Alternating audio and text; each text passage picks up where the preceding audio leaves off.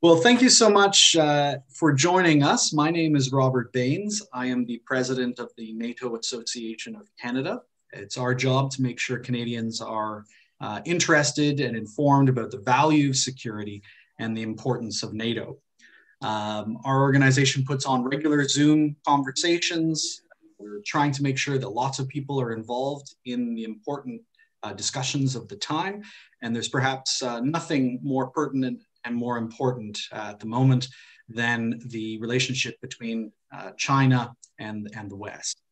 The NATO Association of Canada is very obviously concerned about the tensions which continue to rise with China and the rest of the rules-based international order.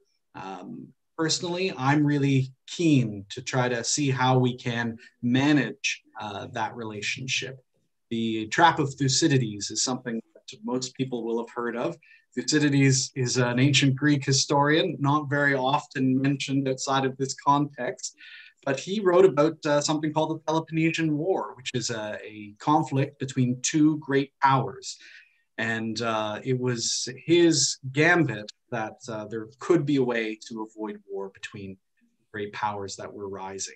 And of course, that is one of the most important aims of any multilateral organization, to avoid conflict and to avoid war, which is one of NATO's greatest goals.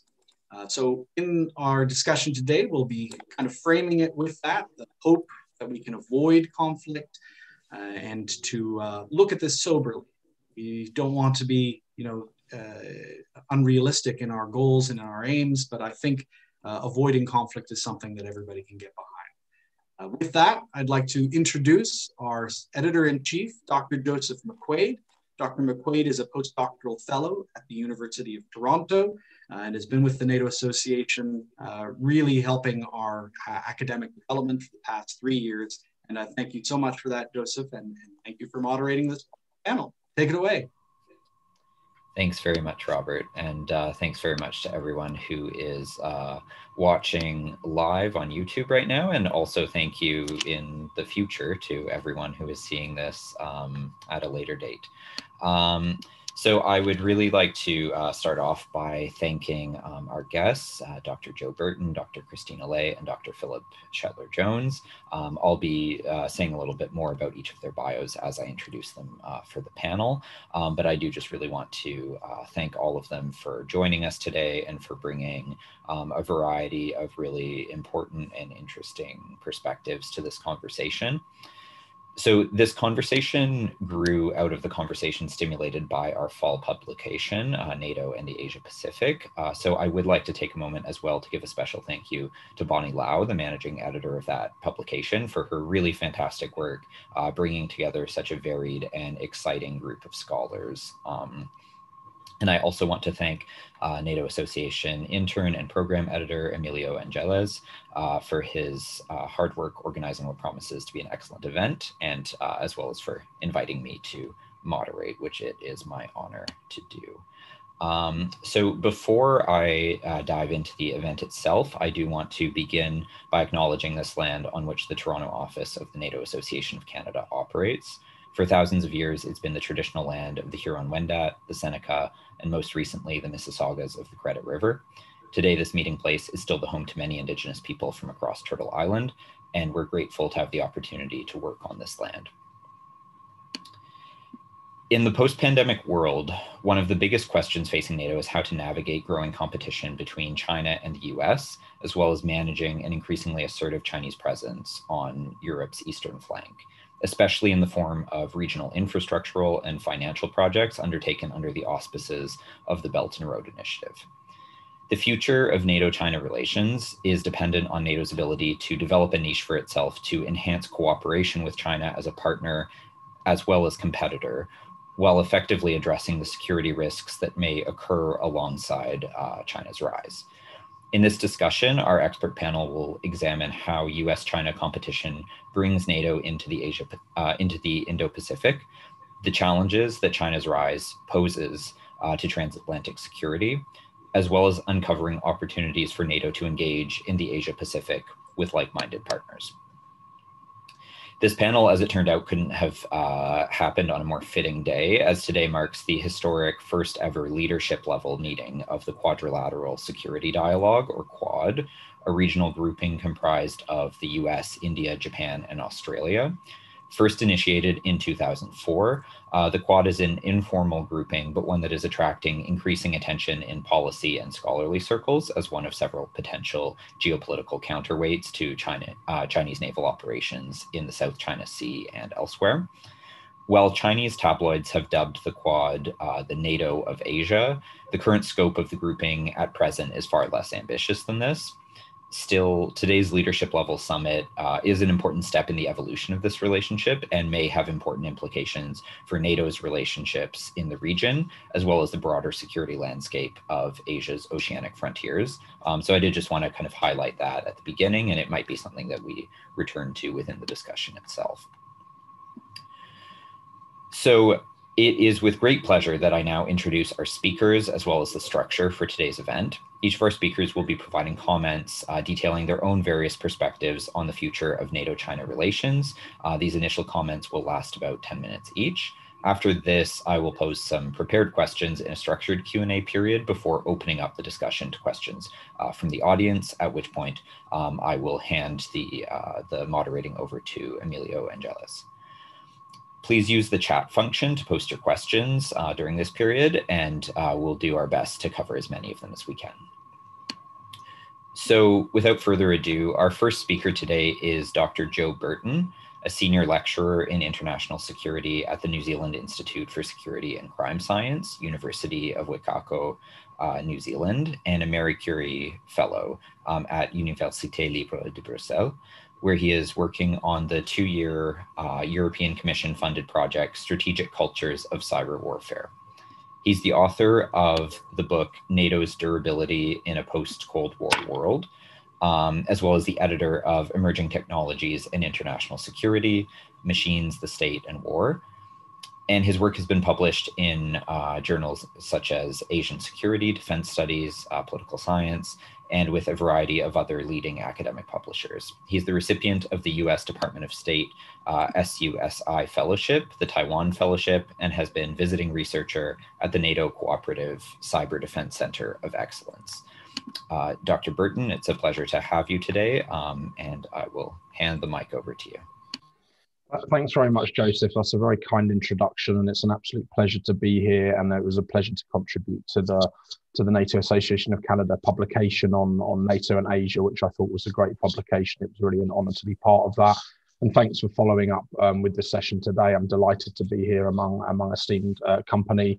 I just want to try and kick off our discussion, and probably your viewers might be pleased or interested to know that I'm actually in Brussels, in the home of NATO at the moment, not in New Zealand. If I was in New Zealand, I think it would be 5 o'clock in the morning. So thankfully, my presence in Belgium is allowing me to do some interesting research on NATO, but also participate in panels that perhaps I wouldn't ordinarily be able to. So it's great to be here and great to join you. And I think the first thing I want to say is this is like an interesting, an important time for NATO. We've got a new US administration coming in. We've just come off the back of 4 years of probably one of the most contentious periods in transatlantic relations I've seen, with the Trump presidency and the tensions between that administration and Europe. We're also entering a period where NATO itself is undergoing a process of reflection, a NATO 2030 process, where it's looking ahead, looking to the future of the security environment in which it operates. And I think China and Asia will loom quite large in that process. And NATO are, of course, consulting on how they deal with China, what should their future strategy be for dealing with China. And this process will probably lead to a new strategic concept, which is kind of one of the main guiding documents of the alliance. And we haven't had one of those strategic concepts since 2010. And of course, a lot has happened since then, not least the end of the ISAF mission in Afghanistan, the annexation of Crimea, the COVID pandemic, and again, this period of rather tense relations. So it's really a pivotal time to be looking at this question, and I commend the NATO Association of Canada for doing so. And I think that this process of reflection probably needs to be considering the Asia Pacific more fully, and the role of China in the world more fully. I did a big project for the NATO Science for Peace and Security program around 2016, following the annexation of Crimea. And there was a sense then, I think, that NATO was retrenching to Europe to some extent after that Afghanistan operation. They'd been in Afghanistan by that point 13 years. They wanted to bring troops home. They wanted to end the combat mission. And that mission was the catalyst for a series of relationships with NATO's partners in the Asia Pacific, not least Australia, New Zealand, who had troops in Afghanistan, Japan, who contributed financially, South Korea as well. And some of those nations actually made a greater per capita contribution to the campaign in Afghanistan than some NATO members. And I get the sense during that period, again, NATO was really focused on retrenching to Europe. And I actually think and thought at the time that that was somewhat of a mistake, and that NATO should be, despite the Afghanistan mission ending, really trying to keep those partnerships with the Asia Pacific countries going. And I think we've had a period over the last 5-6 years where some of those partnerships have atrophied, and that's not been particularly helpful. And I think that there's an opportunity now to think again about how we want to invest in those partnerships with Asia Pacific countries and how that can benefit NATO. More specifically, I think, why do this? Why is this important? I think in recent years, we've seen, China casting a growing shadow in Europe. We've, of course, had the pandemic, which has supposedly emanated from China. I'm not one to call it a China virus. I think that that's the wrong language to use. I don't hold China directly responsible for the virus, but they certainly haven't helped in managing this global pandemic. And there was a level of secrecy and obfuscation, I think, in the early stages of the pandemic that wasn't particularly helpful. And I think what this demonstrates is really the interconnectedness between these two regions. We're going to face more pandemics as we move into the 21st century. It's going to be a more common feature of our planet because of global warming. And we're going to see a greater need for cooperation between world regions and a greater degree of connectivity between the Euro-Atlantic region and the Asia or Indo-Pacific region.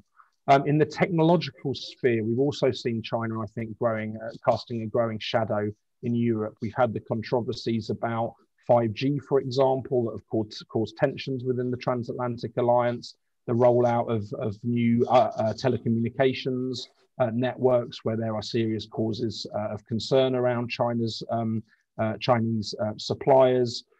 We've had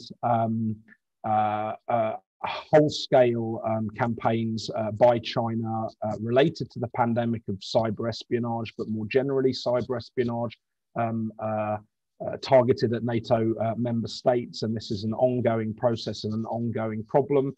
And I think we're also seeing a pattern of increasing Chinese economic coercion in Europe, using their economic weight to buy influence and try and exploit and sow divisions within both the EU and NATO membership. So I think for that reason, China's increased presence in Europe, not least digitally, because of the problems around the pandemic, but also in the Arctic region as well, an increased presence there. NATO has a legitimate reason to be concerned and to be driving new levels of cooperation in this area. The second point I'd make really is that I think we've also seen an increased level of cooperation within this globalizing security environment between China and Russia, which is, of course, NATO's main historical adversary. I think we have seen a closer relationship between these two countries emerge in recent years. And I think, again, both China and Russia, whether it's in a collected or concerted fashion or otherwise, have been trying to exploit divisions in Europe, trying to encourage processes like Brexit and populism, try to undermine Euro-Atlantic solidarity through cyber means, through disinformation. This, I think, level of cooperation between Russia and China is an increasing cause of concern for NATO. Now, of course, this shouldn't be overstated. If we look back at history of Russia and China relations, we see all sorts of tensions between the two countries, the Sino-Soviet split during the Cold War. So I don't want to overstate this, but the fact that these two countries, I think, are cooperating more now presents a new and emerging challenge for NATO, which it needs to take seriously and through its, again, doctrine and strategy and the processes like NATO 2030. The other, I think, facet of this, and I'll probably just leave it here for now, is again to talk about NATO's global partners in Asia. If we move to the question, why is it important for NATO to think about China or to think about the Asia Pacific more into how they would do that? What mechanisms are there for NATO to increasingly cooperate with Asia Pacific partners? Then we do have a foundation for that already. NATO has for a long time established its partners across the globe mechanism, group of countries, which includes partnership agreements with Australia, with New Zealand, with Pakistan, with Afghanistan, with South Korea, with Japan, and most recently with Colombia. And this might be a kind of an unusual mix or group of countries, but there is a platform for cooperation with these countries there. Again, I was involved in a big research project where we did surveys in Australia, New Zealand, South Korea, Mongolia, which is another partner across the globe country, and Japan. And what we found really was that there was still quite a strong emphasis on those countries that they wanted to have a relationship with NATO. If we look at the maritime area, for example, the upholding the maritime global commons, that was seen as an important issue. Partnership agreements with New Zealand, for example, the country that I've been working in for the last 15 years or so on cyber, I think is important. Countries like New Zealand want to have a relationship with NATO in the area of cyber and emerging technologies. Counterterrorism, of course, is a huge issue that NATO has had a quite significant role in the post 9/11 era. And that multilateral mechanism for combating terrorism, whether it's in Afghanistan or elsewhere, is something that these Asia Pacific countries have a particular stake in and want a relationship with NATO in. So the good news is, if you like, we have a partnership mechanism there which could be built on, which could be rejuvenated, which could even perhaps be extended to other countries in the Asia Pacific region. We also have the Five Eyes platform, of course, which is well established, which includes Canada, the US, New Zealand, Australia, and the UK, which is another kind of platform for cooperation between some NATO members in the Asia Pacific. And so the platform, I think, is there. And I think, you know, my overall sort of takeaway from the initial comments and the argument would be that probably if NATO doesn't do this, if it doesn't think about rejuvenating these relationships, it's not going to be particularly well equipped to deal with these globalized security challenges, this nexus between China and Russia's strategic interests, or indeed the increasing pattern of economic coercion, espionage, subversion that we're seeing these countries conducting within NATO's territory itself. So I'm very happy to expand on those points in the comments. I think, again, this is an important time for NATO. NATO does need to take China and Asia more seriously, and hopefully it will have the platform to do so. Thanks. Thank you very much, Dr. Burton, for your initial comments, and I'm looking forward to certainly discussing some of those points further in the Q&A. So now I would like to pass the conversation over to Dr. Christina Lei. So Dr. Lei is a junior research fellow in the Institute of Political Science at Academia Sinica, Taiwan. She's also an adjunct lecturer in global security studies at Johns Hopkins University. She's interested in U.S. China relations, Chinese foreign policy, East Asian politics, and qualitative research methods. Her works have appeared in the Politics Journal of Contemporary China, Pacific Review, International Relations of the Asia Pacific, Asian Survey, and Asian Security. Dr. Lei, thank you so much for being here with us today. Yes, so good morning, everyone. It's my pleasure to share my thoughts on NATO-China relations. So my work proposed the question on whether an Asian NATO is a possibility. And I think that such an organization is conceivable, but it would be contingent on the closer tie between existing NATO members and partners in the Asia Pacific. And since the end of the World War II, the United States has established a hub and spoke system in East Asia and provided security commitment to its ally. And the regional landscape in Asia is different from that of Europe, which features a formal alliance relations. However, starting in 2010, the security dynamic in Asia has changed significantly.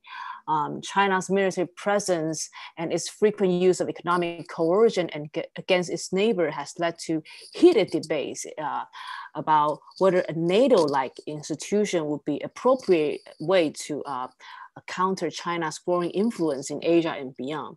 So my article in this policy report engaged the previous debates on why there is no NATO in Asia from 2000. And I explore the possibility of a NATO-like organization in the Asia Pacific, specifically during the era of intense U.S.-China competition. And so essentially, I argue that a NATO in Asia is a possibility given certain conditions. For example, an Asian NATO would be feasible only if NATO member states actively share their experience with policy makers and scholars in Asia Pacific. Asian country has begun to consider China's military rise and assertiveness as increasing threat to the regional stability. And I think more importantly, the formation of a NATO-like organization in Asia mostly depends on how much a security threat that China poses to the region, but also depends on how NATO member states can engage with Asian country in a substantive cooperation. So the literature in international relations has indicated that the strong U.S. leadership and strong threat perception for the Soviet Union and shared democratic identity have led to the success for NATO longevity. So in this case, a normative perspective has provided a convincing explanation as to the absence of such a security organization in Asia, because the regional interactions in East and Southeast Asia, especially the history of colonizations, has helped establish the norm of non-interventions and the idea of sovereignty in the post-war era. So the norm against the regional collective defense in Asia has constituted crucial elements for the multilateral setting in Asian politics. And I think the most important reason that a NATO-like organization could probably not going to work in Asia because the country in this region has held diverse views of political values. They had different views on regional integration. They also even has different perception toward China. So although NATO is probably not going to expand its geographical reach to Asia Pacific at this point, it is still feasible or possible for the member state to consider broadening its institutional purpose to address the security threats from China and Russia. So instead of debating whether there should be an expansion or a reduction of NATO member country, I think a more practical way to realize its role here is to actively engage with country in Asia Pacific, and rather than talking about expansion of membership. For example, I think the Enhanced Opportunity Partner Program, so-called EOP, under the NATO mandate allows member states to develop closer ties with East Asian country. For example, in 2014, the EOP program has included Australia, Jordan, and Sweden. And this kind of cooperation has fostered channel for information sharing and political consultation. So their participation has really set a great example for a country in Asia Pacific region to enhance cross-regional dialogue and cooperation with NATO members. So I think it is in NATO's interest to actively engage country in Asia Pacific region and also develop a coordinated strategy and toward an increasingly assertive China. And in this case, NATO could serve as a policy forum to address China's increasing presence in Asia, Africa, or even in the Middle East, so that countries in Europe and Asia can openly discuss their concern and set up their policy priority. And I think recently China's assertiveness in East China Sea and South China Sea territorial dispute have really created worries and suspicion among its neighbors to Beijing's ambition. So at the same time, most of these Asian countries has relied heavily on bilateral trade with China. I think this is also one of the reasons why China's neighbors are reluctant to choose sides between the United States and China, as they prefer to uphold positive relationship with these two powers. However, Beijing economic coercion, for example, toward Japan, the Philippines, and Norway, has significantly increased China's threat perception among Asian countries.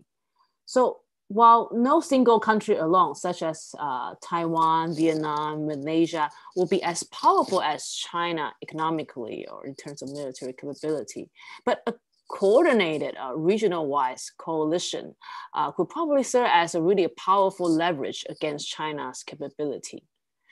So as to what I said before, if Asian country were to form a NATO-like organization, it could probably be different from the NATO created in a context of Cold War era. For one thing, the threats from the Soviet Union are quite different from those of China nowadays. I think the degree of economic interdependence between China and Asian countries is far greater than that of European counterpart with the Soviet Union in the Cold War era. So China's military capability, economic scale has presented a more complex challenge and opportunity for the United States and Asian country. So in the in the Southeast Asian context, there are several regional institutions right now, such as APEC, ASEAN, ASEAN Plus 3, the RCEP, etc. There's already several regional institutions in place. So if Asian NATO were to implement successfully, need to really transform those existing multilateral institutions and bilateral agreement into something more integrated within this framework of collective defense.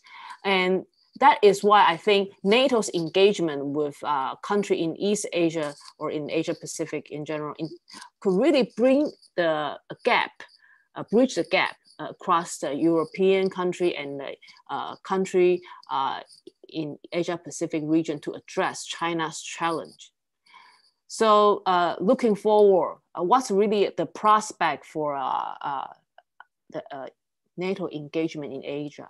I think while the prospect of an Asian NATO remain uncertain, the security condition might change, significantly if Beijing decided to engage in confrontation or action toward China or in South China Sea. So I think the most fundamental challenge for NATO's engagement in Asia is really a strategic one. That is how to avoid the spiral of hostility between China and its neighbor at a time when U.S. China power competition is already quite intense. If Beijing decided to apply economic coercion more frequently to its neighbors and more assertive in a maritime dispute in East Asia, then I think a NATO-like organization in Asia might be formed pretty soon to counter China's assertiveness. And that is why I think this is now especially the time when the NATO active engagement would be great help to Asian countries, as its previous experiments in countering Russia aggression will provide a useful guidance for China's neighbors. And specifically, like I mentioned before, the EOP programs offers a feasible way to develop exercise with Japan, South Korea, and Philippines. There are also U.S. security allies in Asia. And I think NATO member states could also learn from the policy measure adopted by Asian countries, and they can all develop a comprehensive strategy in addressing China's challenge and opportunity. So that's just some thought of my thoughts on NATO's engagement in Asia, and I'm looking forward to more discussion later with all of you. Thank you. That's great. Thank you so much, Dr. Lai. And yes, we really appreciate your comments on that. And I think the highlighting of the significance of kind of where NATO and where multilateralism fits kind of adjacent to, but also beyond this kind of U.S. China dynamic, which is the main kind of opposition that is being discussed in a lot of the literature and certainly in a lot of the kind of popular media. So yeah, I'm looking forward to everyone kind of developing that conversation further as we go. So now I'd like to introduce our third and final speaker for today, Dr. Philip Shetler-Jones. Dr. Shetler-Jones is a consultant for the, and I have to apologize to any Germans in the audience for the pronunciation that I'm about to try, but for the Deutsche Gesellschaft für internationale Zusammenarbeit. Again, I apologize. Working on Europe-Asia security cooperation. He holds a PhD from the University of Sheffield in Japanese security policy and a master's in law and diplomacy from Tufts University, which he attended as a US-UK Fulbright scholar. During 5 years as an officer in the Royal Marine Commandos, he served as a peacekeeper in Bosnia. He has subsequently worked as a political advisor, consultant, and analyst for the UK Ministry of Defence, the United Nations, the European Union, Organization for Security and Cooperation in Europe, and led a team of civilian analysts in NATO at SHAPE. Philip is an associate fellow at the Council on Geostrategy and writes in a private capacity. Dr. Shetler-Jones, thank you so much for joining us today. Oh, thank you very much for inviting me to contribute for the written piece, but also this very enjoyable conference as well. I'm just going to speak for a few minutes, but I'm looking forward to the exchange, so I'm going to keep it short and encourage everyone watching to go and read the details in the publication. So I think picking up a bit on one of the points Joe made, we've had conversations before about out of area or out of business, about what NATO ought to do or ought not to do outside its the geographic area defined in the NATO Charter. I think this is different. I say that because I think in the past these conversations were more discretionary to a degree. You could debate whether or not NATO would determine that itself, whether to go out to the Balkans in case of Kosovo, or the partnerships programs, the enlargement process pushed ahead like a bow wave, and then of course Afghanistan. I think what's different this time is this is non-discretionary, because I think this is a systemic change to the environment that NATO's never had before. So another way of putting that is, during the Cold War, NATO enjoyed centrality really in the Cold War confrontation. Although there was a hot war in Asia, it was kept cold in Europe, and the United States more or less pursued a Europe first approach to its Cold War strategy that made NATO central. I think that's changed. That's already been articulated in the previous US national security strategy, that the Indo-Pacific is the priority theater. It's mentioned in the new interim statement by the Biden administration. You can see now the visits of the senior administration officials out of the gate. They're not coming to Europe, they're going to Asia, going to a number of Asian countries. So in a way, NATO and Europe is decentered from the US, and maybe you could even say global framework of security confrontation in this period. So that poses NATO a really different set of questions about what it means for the alliance. Let's look at three factors. The first one, I think, is obviously the relationship between the US and the People's Republic of China. They are on a kind of collision course over a few issues. It seems pretty clear the People's Republic of China would like America out of the region, which it sees itself as central in and having a constrained role because of the US alliance structure in Asia. Wants it out of the South China Sea. It would not like to see the alliances with South Korea and Japan continue to constrain its options. This is obviously confronting America with a dilemma it has to face, which is away from Europe. The second factor is the alignment or cooperation to some extent between Russia, NATO's main preoccupation, and China. So that leads to a number of things that I'll talk about just briefly in a second. And the third one is there is a different dynamic between the US and China and between Europe and China. Or I could say between North America and China on the one hand, and Europe more and China. Maybe there are more nuances than that, but I'm at the risk of simplifying it. Let me tell you what I'm talking about. The European reaction to the rise of China is still not gelled, right? We have mention of something called the Sinatra Doctrine. Do it my way. Many senior leaders in Europe insisting they don't wish to make a choice between the US and China.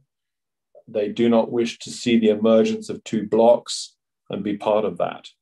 Meanwhile, increasingly, the conversations coming from Washington are going more and more in this direction of forming arrangements to respond to China as part of an alliance system.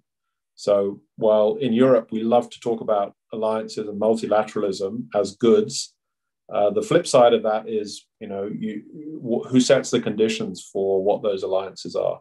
So this poses a different dilemma for Europe, I think, than what we had in the Cold War and post-Cold War era when we talked about going out of area.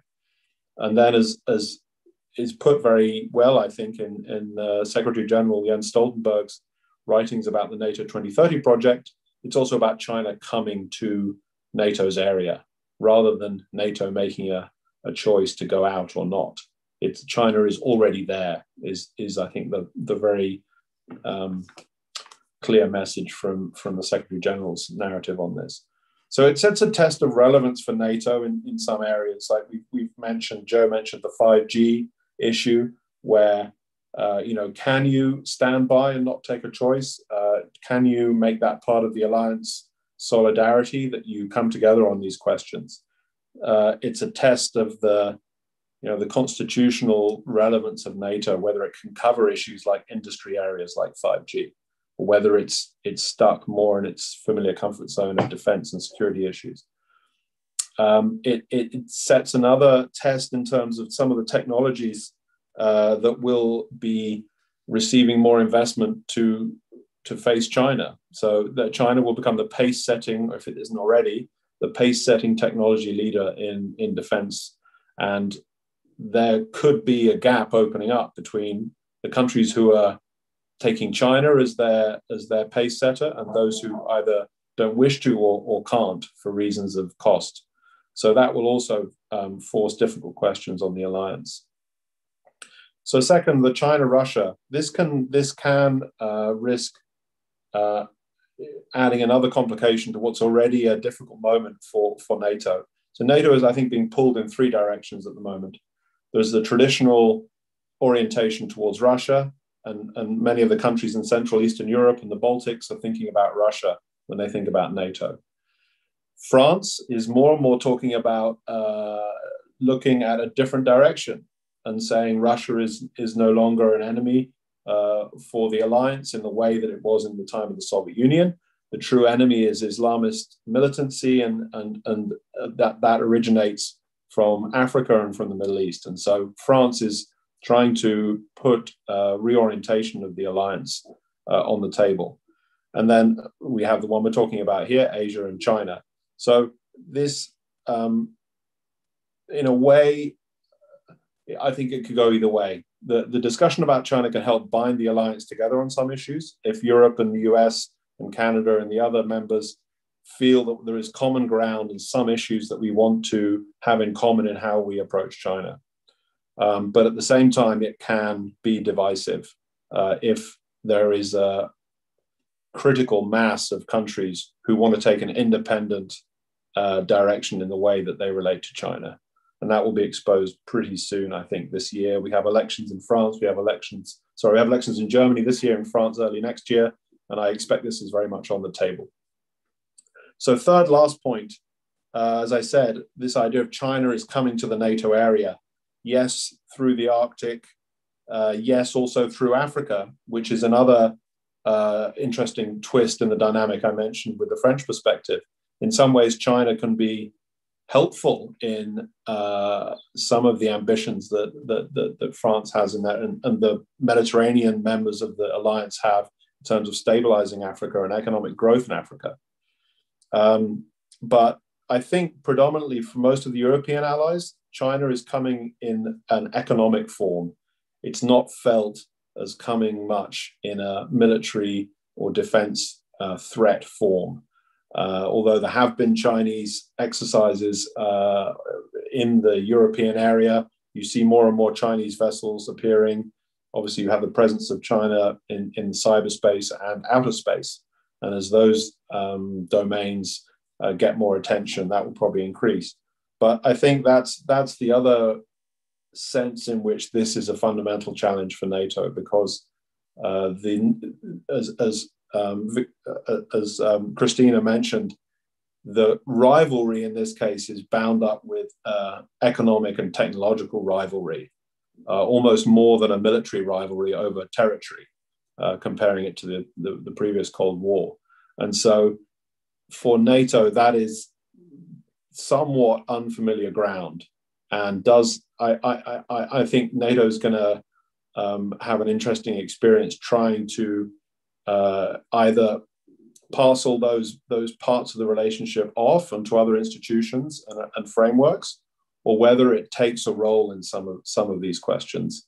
And as some of these issues, like the defense technologies issues, pooling resources, common research and development, interoperability, also get tested if countries go in different directions from more or less we had alignment in the Cold War period facing the USSR.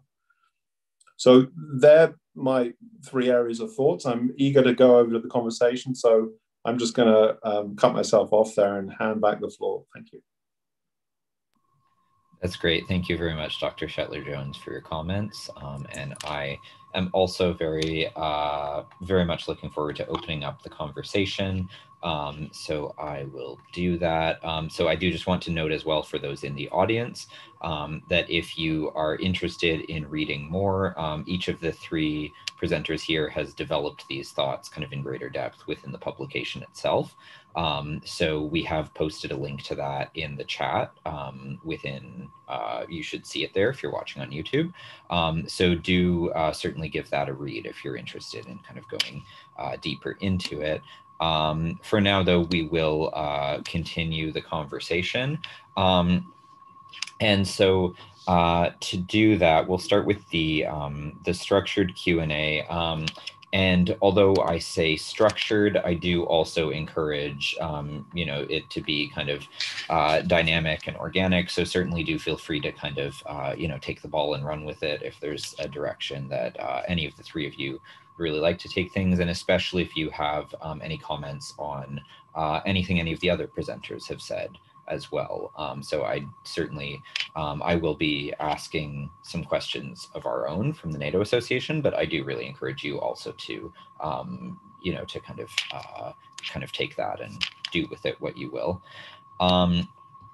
So the first question and the first kind of big theme that I think comes through here, and that I think all of you have kind of given some initial thoughts about, but that I'd like to kind of push further and develop further, is a question that I'm sure that for many in our audience who are kind of approaching this from the orientation of NATO, the question I think on a lot of people's minds is how then should NATO approach the rise of China? Is this, each of you has given a lot of very kind of nuanced and complex answers on this. And so I don't think there is kind of one simple answer to the question, but in terms of thinking about this in practical terms and what all of these different factors will mean going forward, how will NATO kind of balance these varying visions of what China is, especially given what, each of you has kind of fleshed out in different ways in terms of the importance of multilateralism, different perspectives, whether these are different perspectives coming from NATO members within Europe versus North America, as Dr. Burton mentioned, or within Europe itself in terms of kind of the North African versus Russian versus Asian orientation that Dr. Shetler-Jones just spoke about, and then as well thinking about the diversity of perspectives within Asia and specifically within Southeast Asia, India, and Japan and Korea, as Dr. Lei was talking about. So I guess what I'm getting at is that, you know, given this kind of huge challenge of the fact that there are all of these different strands here, how can we start to think about how those can be, I guess, brought together in productive ways or in coherent ways, or what are, you know, certainly that's a big question, but what would be, you know, some initial steps that could begin to facilitate such an approach by NATO?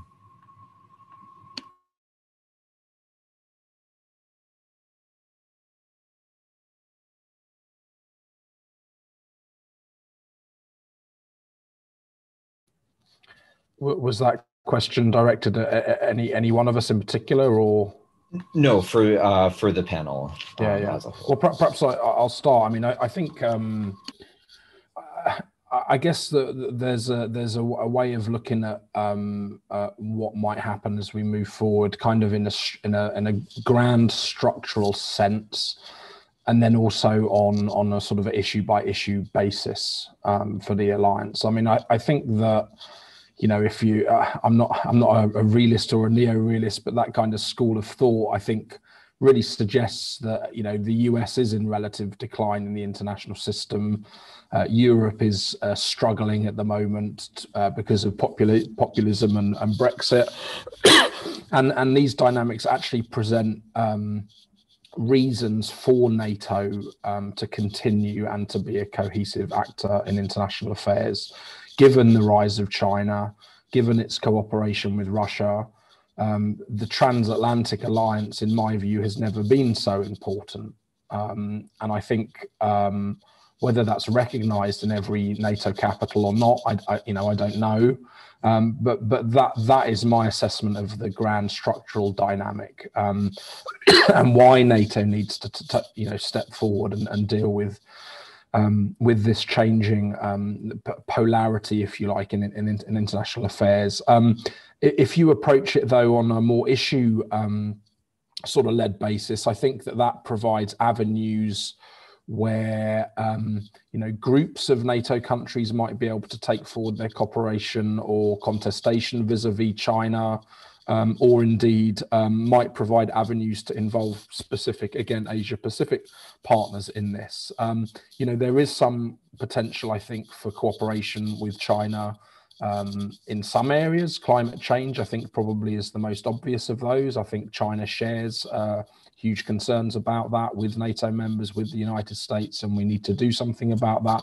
That inevitably and invariably will involve China. Again, pandemic response is an issue that needs closer cooperation and collaboration for both parties' sake. But I think I'm hardening and becoming a little bit more pessimistic in a load of other issue areas on which we could move forward with either a more collaborative relationship with China or otherwise. Afghanistan, for example, and counterterrorism. I think China's actions in the Xinjiang province, the way it's dealt with its Uyghur population, has really put paid to any meaningful cooperation between China and NATO on terrorism, particularly Islamic terrorism. On cyber, there were attempts by the Obama administration to come to an agreement with China about commercial cyber espionage, and China just kind of went ahead and carried on, so to speak. Artificial intelligence, we know China is determined to forge ahead in this field, and that will inevitably, I think, be a competitive area. Maritime, can we cooperate with China on maritime? We'll look at what China's done in the South and East China Sea, militarizing the South and East China Sea, putting in place air defense identification zones, becoming much more assertive about who does travel through its near region. I think, again, this doesn't bode well for cooperation with China. And again, that presents an opportunity for NATO to work with Japan, India, other countries in the region to make sure those maritime commons are protected. So I think, you know, in a structural sense, there's very much a need for NATO to coalesce on on the issues. But when you look at particular issue areas like that, and that probably includes economics and trade as well, the prospects aren't particularly good at the moment for collaboration with China. And again, this I think presents more reasons and more evidence as to why NATO really should be working with like-minded countries in the region to try and bolster and reassert some of these kind of rules-based norms and protocols. I'm not sure whether that answered your question directly, but thank you. hopefully I mean, it's helpful. It's a overly huge question that probably we can't answer. Maybe if we have another 10 round tables, we could do it. So Dr. Lei and Dr. Shetler-Jones, do either of you have any response to that? Yeah, Dr. Shetler-Jones. I think NATO and NATO allies should look at influencing China's outlook on the world, which is changing fast, and we've seen a huge change, I think, under Premier Xi Jinping. There was a very interesting insight into their worldview called "Seeing Things China's Way" by Nigel Inkster at the IISS, and this is a picture of an outlook where there are a few things that seem to be really embedded in the belief of the Chinese leadership, that China is rising, the West is declining, and that this is the opportunity to rejuvenate China and restore it to its proper place. I'm not sure I buy that. I think that there is going to be a period of continued rise driven by economic dynamism in China and technological achievement. Then there is going to be a plateauing and potentially a falling off of growth, and even some problems that come from the demographic pressures that China will have to face. And if that is added to by Cold War-like containment pressures, then that becomes even more difficult. And then you have all of the potential problems of how somebody explains to the Chinese people how their new golden age never arrived, and who's to blame for that. So I think we have 2 or maybe 3 difficult decades to get through. So I think the way we should approach China from NATO is to try and influence that worldview and shape it through deterrence, and shape it through other understandings of the balance of legitimate sovereign interests in the world, where China is going to rise, and that's fine, but certain kinds of behavior are not acceptable. And that's not just something that countries care about when their neighbors do it. That's something where we have a global consensus with many countries. Some of them share the same political system, but not all. Many of them are democracies, but not all. But mostly they are countries who care about their sovereignty and not being bullied or told what to do. And so I think that is the most powerful thing NATO can do, is reinforce the message that is a sort of near universal factor that China's rise will have to steer around and be accommodated within. It will be difficult in some ways, I think, because I'm not sure China sees NATO as a legitimate counterpart for the conversation. China is generally against alliances. It shares with Russia a view that there is something about alliances like NATO which is contrary to the spirit and intention of the design of the UN Charter-based international system, which is one where, you know, issues of defense and security should be addressed through the UN, not through groupings of countries who are excluding some and welcoming others. So I think as members of NATO, we'll be able to deal with China on some of these conversational topics about worldview. But I think, you know, we shouldn't go in assuming that China wants to talk to NATO. Let's put it that way. I'm not sure that we have any reliable signals that that's the case. Thank you. Sure, that's a good point. Dr. Lai, do you have any response? Yes. First of all, I think Dr. Jones has really laid out a really good point about China, the rise of China and its influence on its neighbor.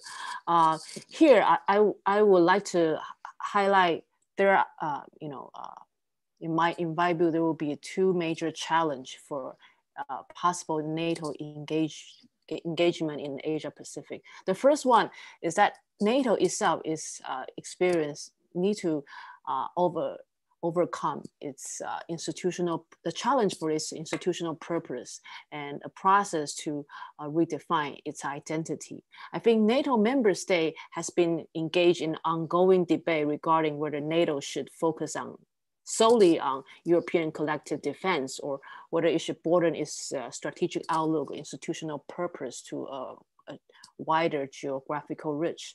So at this point, I think there is still a lack of consensus on NATO's scope and its identity and its purpose.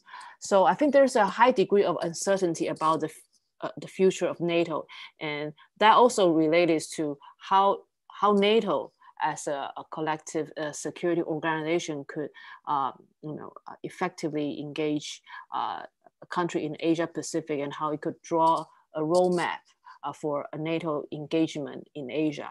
And the second point is that it is also quite challenging if NATO decided to engage country in Asia Pacific. Specifically, I think the memory of European colonialism in Asia is still quite strong. And there's doubts and suspicions for NATO's, presumably military presence in this region. And I think that's something that would be seen as, could be an escalation of tension from Chinese perspective, or it could be seen as re-emergence of European colonialism in Asian country. So at the same time, in Europe, there are also different threat perception or different perception of China. For example, maybe the Eastern European country, there could be more worry about Russia's influence. They would prefer NATO to put more resource to their own defense, whereas some country in the Mediterranean area, they're concerned about instability in the MENA region. So there's a divided view on how to, view China, and also there's a divided view of how on the institutional purpose of NATO itself. So I think that is the two main challenge for NATO future engagement with Asia. So I think, but there's still a possible way for NATO member state, if they want to address China's challenge here. I think it has option for strengthening its ties and activity in Asia Pacific, but NATO has to do it in a careful and incremental manner. And China is unlikely to welcome increased NATO involvement in its neighborhood. So I think essentially NATO needs to strike a careful balance between strengthening ties with Asian countries and avoid antagonizing China in the long run. Sure, thank you. Yes, Dr. Burton.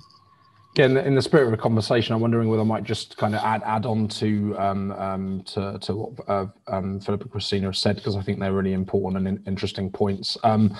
On shaping China's worldview, I don't know.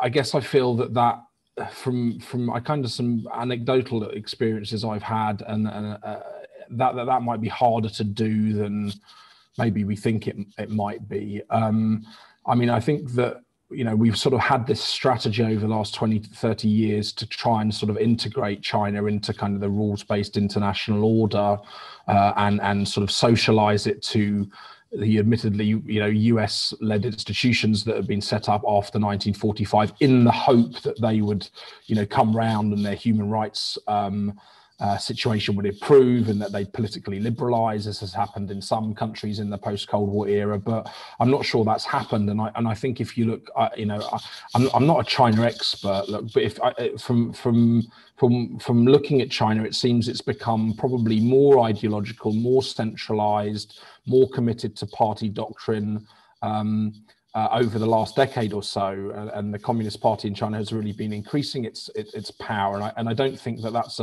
necessarily makes for a particularly malleable world a view. And the anecdotal experience I've had, and this might get me in trouble with my university, but I've had quite a lot of Chinese students in my classes over the last 5-6 years in New Zealand, and I sort of, you know, they're amazing and lovely young people, but there's a lot of indoctrination that goes on in China, and they come to New Zealand really having bought into the Chinese worldview, and some of them really quite resistant and resilient to you know, open debates about international affairs. And what I particularly say, I think, in the last few years is increasingly Chinese students in New Zealand actually quite concerned about giving their point of view for fear that they might be reported on back to the authorities in Beijing. There's a sense of kind of you know, cultural coercion or imperialism going on here, which I think is extremely concerning. So I guess you know, I sort of greet this idea that maybe their worldview is capable of of changing or being influenced maybe a little bit more skeptically.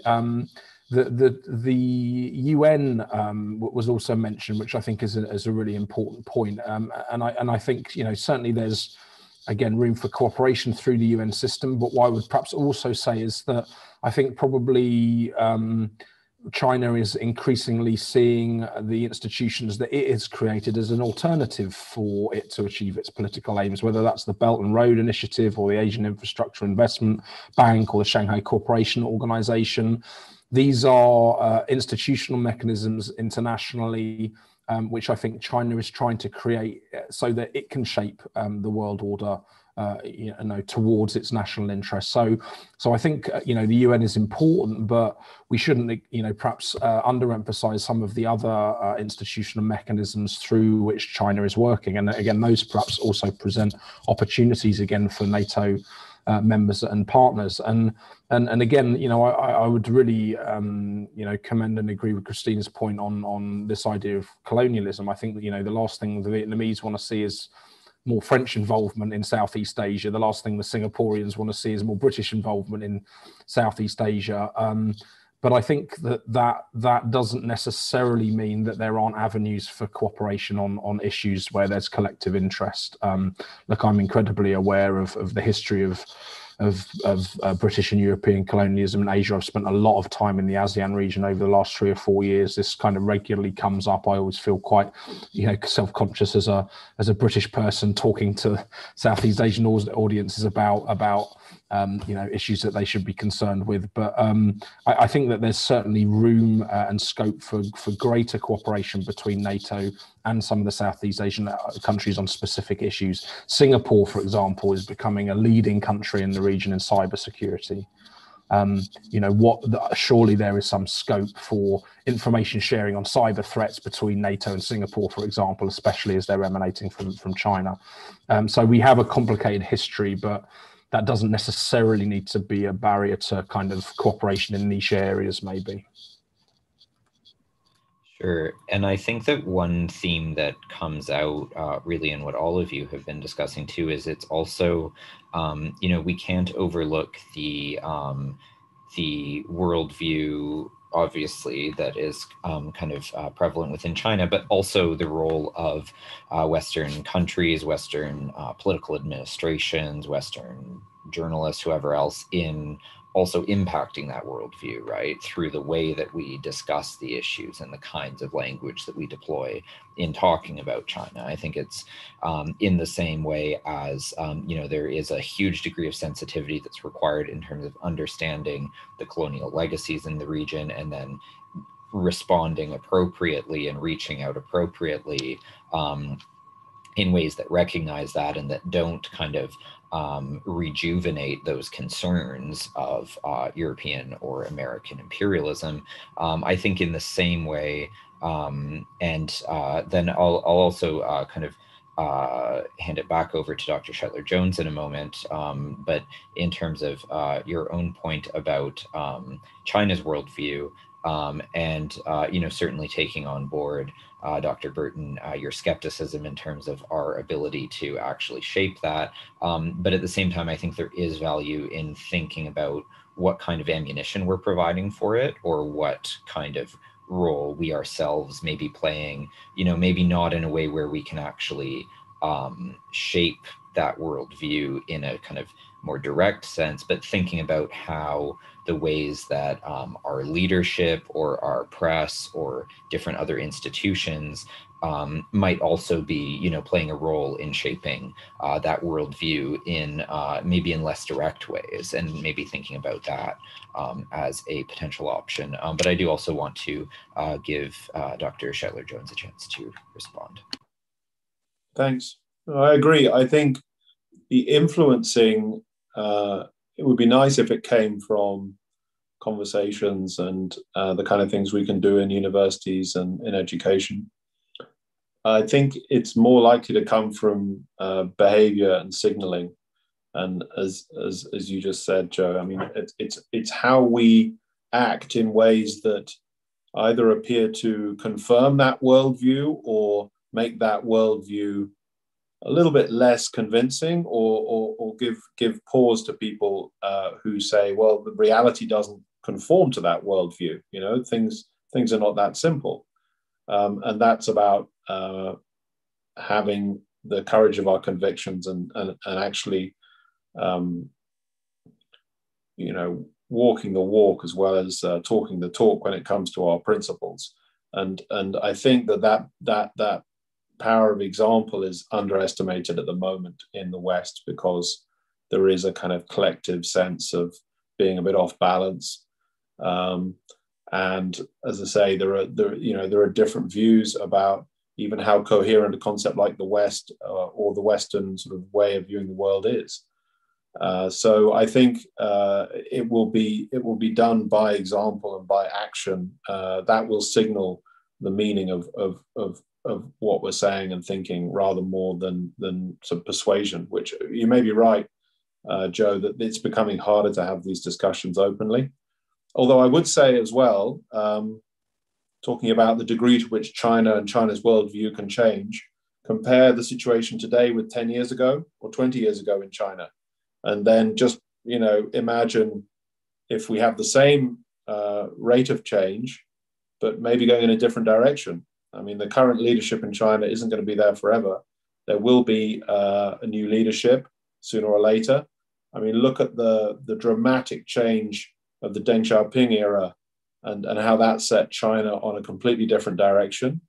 Look at the Nixon-Deng agreement in the Cold War. So it's not like an oil tanker that will just go on in one direction indefinitely. China changes direction. It's done so before, and we can expect it to do so again. So I think we should not be too resigned to China being uninfluenceable. Thanks. Dr. Lei, I just wonder if you have any comments that you'd like to give in response to the conversation. Yes, I think Dr.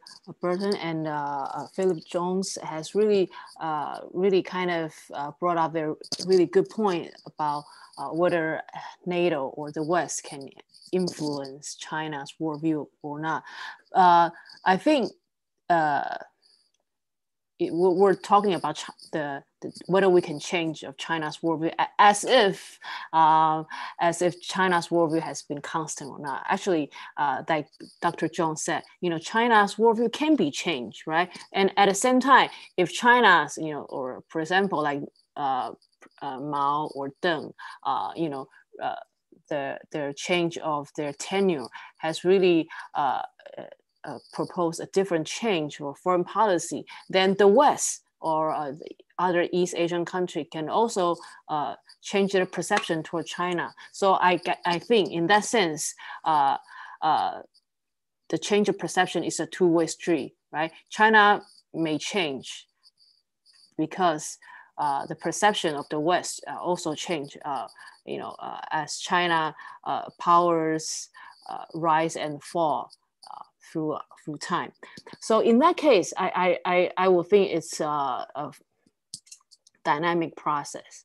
And as to how the West or European community can really shape China preference, I think there are already some policy analysis that argue that NATO should upgrade its relation with China, or kind of even creating a kind of NATO-China council, similar to NATO-Russia council, and I think that's a possibility, but I don't really see that NATO-China council would take into shape any soon.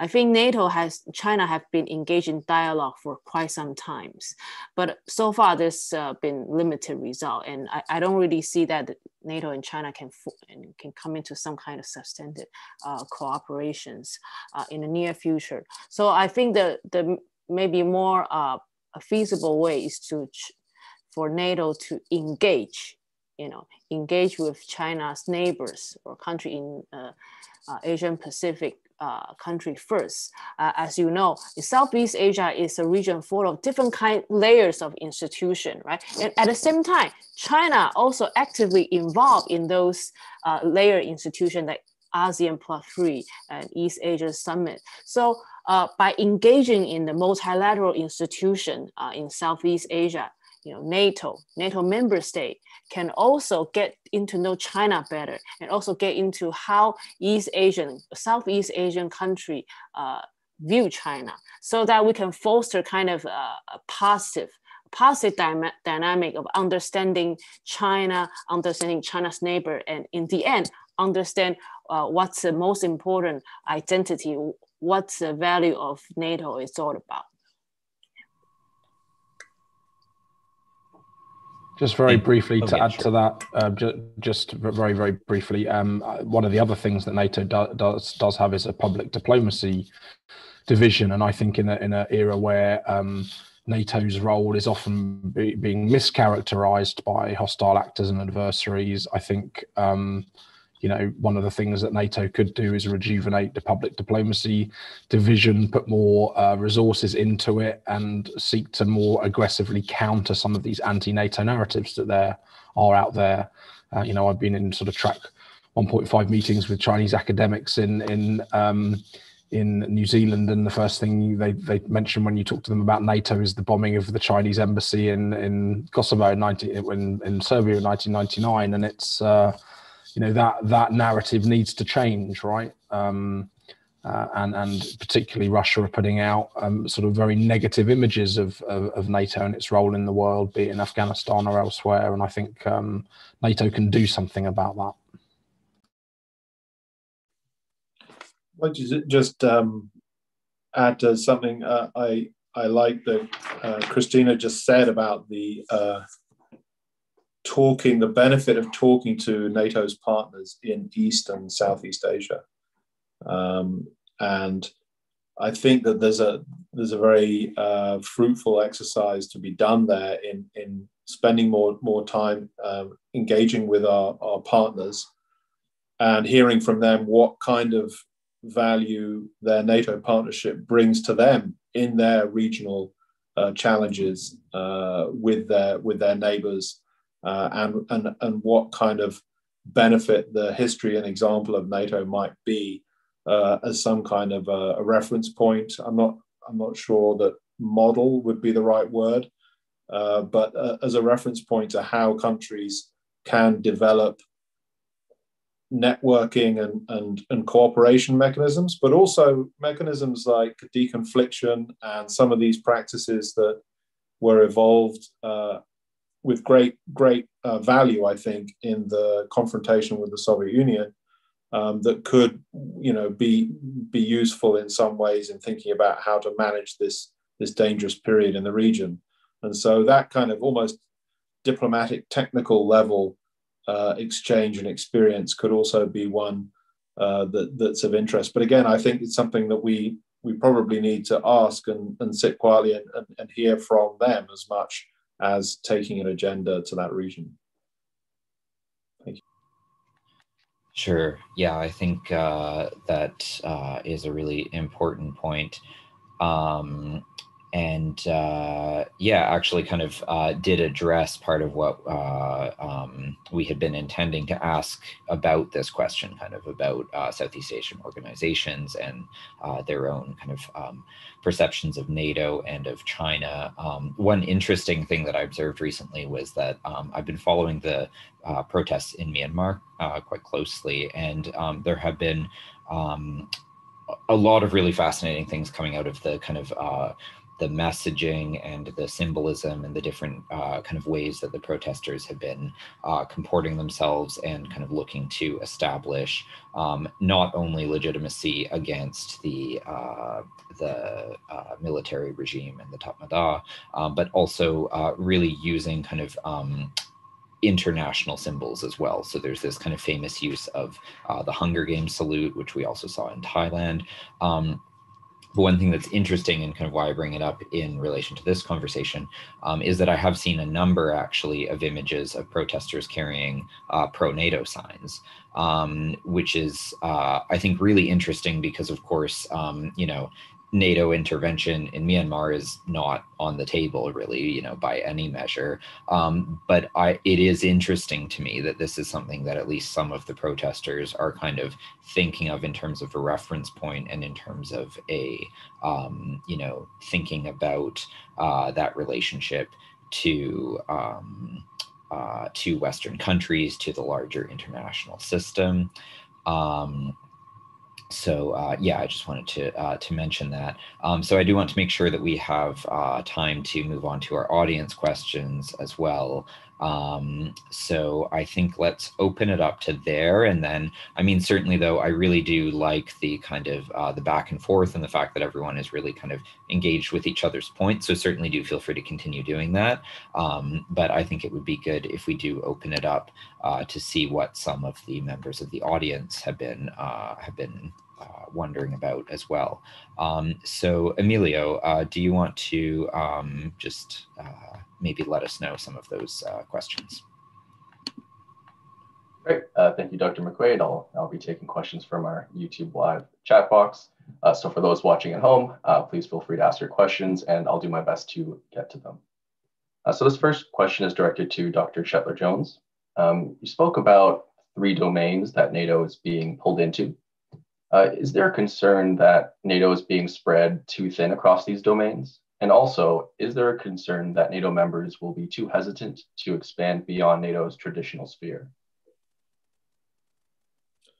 Yes and yes, I think so. Okay, it cuts both ways. I think NATO is revitalized by these periodic discussions. As I think Joe mentioned, it's been more than 10 years since our last strategic review. The Secretary General is very keen to do another. It's a good way of kind of airing these different points of view and structuring them into a, usually, we get a pretty close to consensus kind of agreement decision. And sometimes there are some initiatives that end up much smaller than they started off, but other ones really develop important life as part of the NATO infrastructure. So yes, I think there is an issue of being spread too thin, but I would say it's not a concern. I think at the moment it's a productive thing because we are going through one of these cycles of refocusing NATO, and it's high time. There have been more than enough events happen since the last strategic review to merit refocusing now, especially coming into the Biden administration, as Joe said, coming out of a few operations and coming into debates like European strategic autonomy. So can you repeat the second part of the question, please? Is there some concern that NATO members will be too hesitant to expand beyond NATO's traditional sphere? Well, it's a concern. I guess it's a concern for people who think it should be, and it's a reassurance for those who think actually the challenges NATO has in its region have not gone away. They haven't gone down. And in some ways, they may be harder to face. Because the other thing we haven't mentioned is the latent effects on the defense capability of downward pressure on defense budgets. There could be less money to go around for defense spending and other kinds of spending that are relevant for NATO defense and effectiveness, even for the most pressing immediate local threats.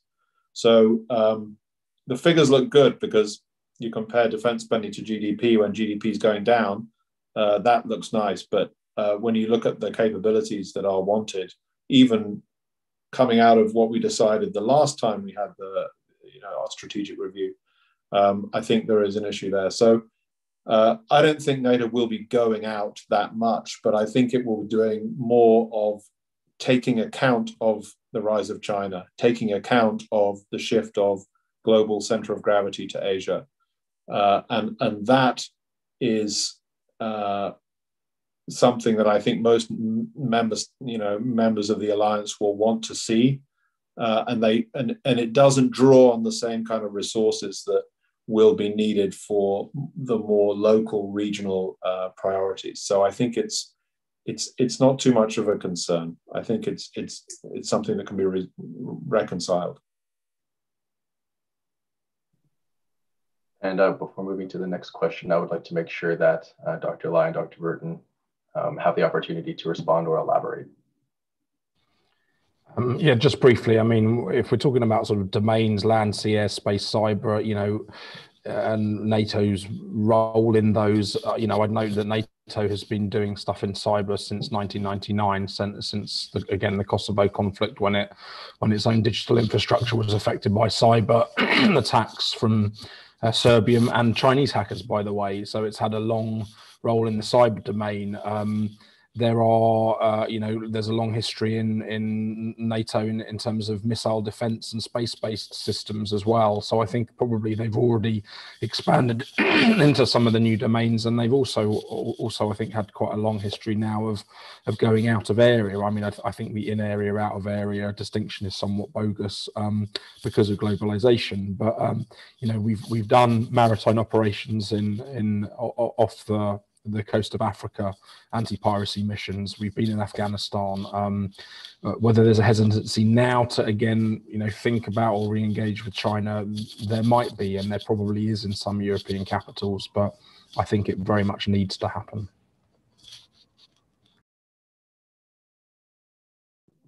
And Dr. Lai, if you'd like to respond. Yes, I think both of them had really touched on a specific issue area or kind of the broader outlook of whether NATO should stick to its traditional sphere influence or getting expansion. But I think the bottom line is that NATO has been, always been an organization that focuses on collective defense in North Atlantic area. But at the same time, we're also living in a world where, non-traditional threat has transcend the traditional territory or land border. Therefore, it is a really critical time to think more carefully, or how would NATO or how would a European country address China's rise and challenges and its implication to a country in Asia Pacific region. So I think NATO really has a potential to be the framework for its member states to kind of talk about China's growing presence in Euro-Atlantic region. And to that, I'm specifically referring to China's economic influence, or China's getting this technology to its involvement to a 3G network. I think NATO, in this sense, can really help the alliance members and country in East Asia to establish kind of common approach to address China's technological challenge and growing economic influence. So on a practical level, I think the regular consultation or dialogue will probably provide allies and partners with better awareness, situational awareness, security awareness about the possible evolving threats from China's and Russia's influence or coercion, so that a country in Europe and Asia, they could really develop, maybe in the future, to develop a coordinated response. They could be especially important to improve the efficiency to respond to a possible hybrid warfares, or NATO and its partner could also do better job to prepare for coordinated communication or coordinated response to cyber defense or fighting the disinformation campaign from China and Russia. Thank you for the insightful response. I have one more question, and it'll be our final question. I just ask that the responses be brief, as we are pressed for time. My last question is open to all the panelists, and it asks, should NATO be worried about increased Sino-Russian cooperation? And is this cooperation overstated?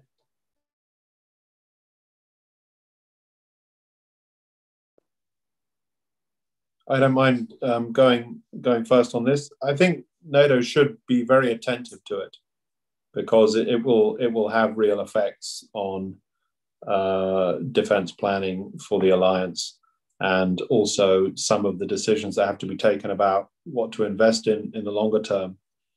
So in some areas, such as space, missile technology, propulsion, stealth, and so on, and then domain-wise, also the Arctic as it loses the ice cover.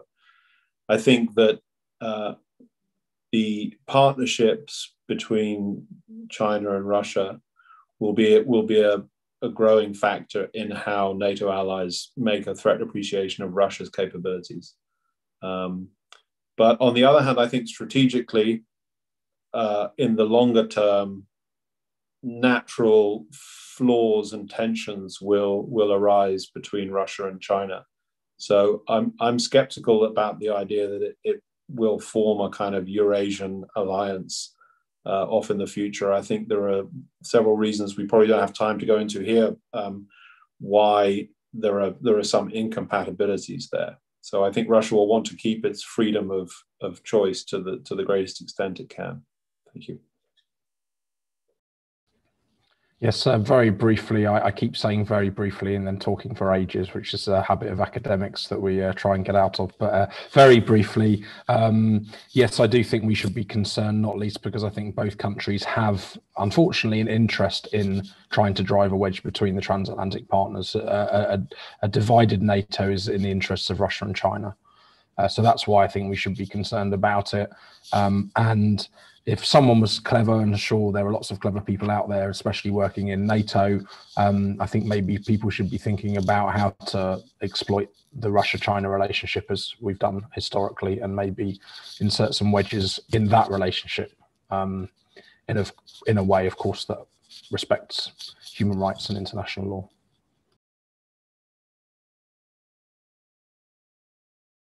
I'll end on that controversial note.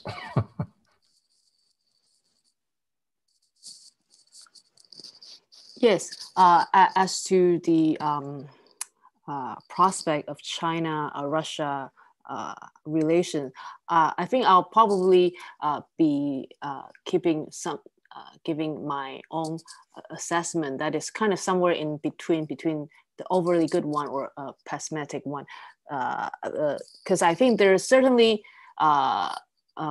way or issue area that China and Russia can really improve or advance their national interests. But I think there's also limits as to how much China can and Russia can really develop into something that really substantive bilateral relation. So I would really say that NATO or European countries should not be overly alarmist about China-Russia relation, but at the same time, European countries should not be underestimate the possibility of these two countries getting closer if the U.S. China rivalry get more intense over time. So I think U.S. China Russia relations still evolving, and the future remain uncertain. So I think the best way for NATO member state or European country right now is to really keep even-handed assessment about how NATO should really keep on its really institutional purpose as a collective security organization in Transatlantic region. At the same time, starting to engage with China's neighbors to foster positive, productive dialogue with China's neighbor in Asia Pacific, and not to overly antagonize China. Thank you to all our panelists for their wonderful responses. I think this is something that we're definitely all going to be monitoring in the coming years. With that being said, I pass it to our president, Robert Baines, for closing remarks. Thank you so much, Emilio. I would like to offer my thanks to all of our panelists, Dr. Lai, Dr. Shetler-Jones, and Dr. Burton. Really most appreciated your insights. I think we will be having follow-up panels with all three of you in the future. It's a wealth of experience, and I think these arguments can be further articulated in many different ways. And Dr. Joseph McQuaid, our editor-in-chief, thank you again for your depth moderation. If anybody watching would like to make sure that they subscribe to our YouTube channel, it's something that we're always trying to keep active on. We've got new Zooms every week pretty much, and we'd love for you to be part of this conversation more and more. We want to ensure that Canadians and all citizens of the world feel that they are attached to the various conversations which are having real impact on their lives. And obviously, I'm someone who's always proselytizing on behalf of NATO, but it is one of those institutions that is a multilateral miracle. The ability to preserve what we have and to maintain security is not something that you would see every day. It is a really great organization, and I hope you stay engaged with us, the NATO Association of Canada, to talk more about it. So again, thank you so much to all of our panelists, Emilio, Joseph, a real pleasure. Thanks so much, everybody. Have a great rest of your day. Thank you.